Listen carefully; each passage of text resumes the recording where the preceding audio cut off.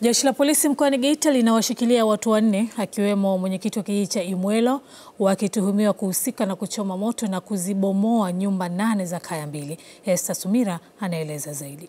Wakisimulia tukio hilo waliochomewa nyumba zao, wamesema hata wao wanashangazwa na kitendo cha kuhusishwa na tukio la wizi wa mbuzi, kwani limetokea kijiji cha Mlanda ambacho kipo umbali wa kilomita 7 hadi kufika kijiji wanachoishi wao. Walivyokusanyika pale senta na mume wangu akaandamana kwenda kusikiliza kuna nini.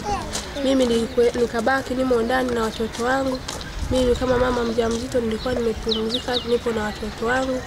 Ghafla nikasikia watu wanapiga mayowe, wakaja mpaka hapa nyumbani kwangu, wakaanza kubomoa nyumba, wengine wanachoma. Na mimi nikatoka ndani, huku wanapiga mawe, ninapishana na mawe, watoto na waokoa kuwatoa humo ndani. Kumbe kale katoto kengine tulikuwa tumekasahau humo ndani. Mara ghafla kashitukia kijana mmoja akakumbuka kale katoto. Akaingia mle ndani akakuta katoto kama kamejibanza sebuleni, kamejifunika pazia na moto umeshaanza kuwaka. Akakatoa kale katoto. Kwa sasa familia hizi mbili hazina makazi kufuatia nyumba zao kuchomwa moto na baadhi ya wananchi wa kijiji hiki cha Imwelo. Na kilio chao kikubwa ni kuiomba serikali kuingilia kati mgogoro huu ili waweze kupata haki zao stahiki. Tuliletwa hii njia na gari na maaskari, tukapelekwa, nikafika pale nikatazama kwangu panatoka ile moshi kwamba nyumba yako imevunjwa, wamechoma, ila ng'ombe tumeziokoa. Ng'ombe zilikuwa zimefungwa mazingira haya. Zilikuwa ng'ombe 2. Basi tukaondoka kuelekea kwa Shabani. Tulipofika kwa Shabani tukakuta tukio kubwa kama ulivyoona wewe ulivyoshuhudia.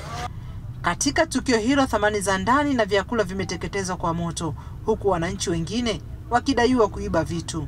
Na mabati yaliondoka, kuku zilikuwepo hatuoni hata moja. Unaona mahindi mengine na karanga na maharage vingine vilibebwa. Havipo, vingine wakaanza kumwaga kwenye kisima mahindi. Tukio tunatazama tunachungua tuko vichakani.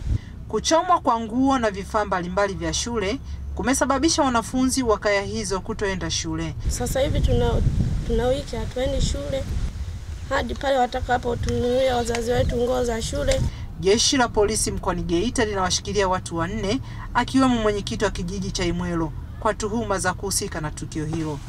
Hapa hawa wananchi waliochomewa moto nyumba zao kwa kweli wameonewa.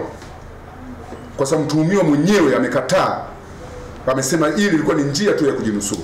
Kwa hiyo hawa kwa mukali wao wakajimobilize, lakini mbaya zaidi pale viongozi wanapokuwa nyuma ya haya matukio. Boaz William baada ya kukamatwa na jeshi la polisi na kufikishwa mahakamani, alikiri kuhusika na wizi huu wa mbuzi na kuhukumiwa kifungo cha miaka 15 gerezani, huku akikana kushirikiana na watu 2 waliohusishwa awali na kuchomewa nyumba zao.